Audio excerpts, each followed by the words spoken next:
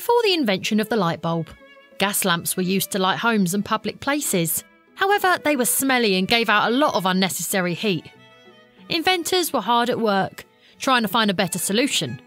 That solution turned out to be the incandescent light bulb. Yes!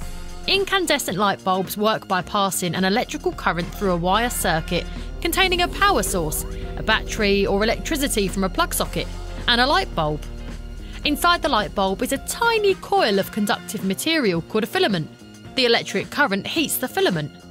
Under normal circumstances, it would set on fire. However, a British inventor named Frederick de Molins invented the glass bulb. Air was pumped out of the bulb to create a vacuum. With no oxygen to fuel a fire, the filament glowed hot, but didn't burn. Today, lots of people give the American inventor Thomas Edison all the credit for inventing the incandescent light bulb. However, an English inventor called Joseph Swan independently came up with the same invention in the same year. In 1850, Swan began working on a light bulb using carbonised paper filaments in a glass bulb with no oxygen. Oh, yeah! It was patented in 1860 and again in 1878.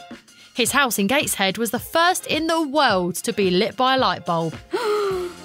Swan started his own company, the Swan United Electric Light Company, in 1881. The company sold and installed electric light bulbs. Meanwhile, in America, Thomas Edison set up the Edison Electric Light Company. He aimed to light up the whole of New York City with his light bulbs. Then, in 1882, Edison and Swan combined their businesses and knowledge. They set up the Edison and Swan United Electric Company, and the rest, as they say, is history. Hooray!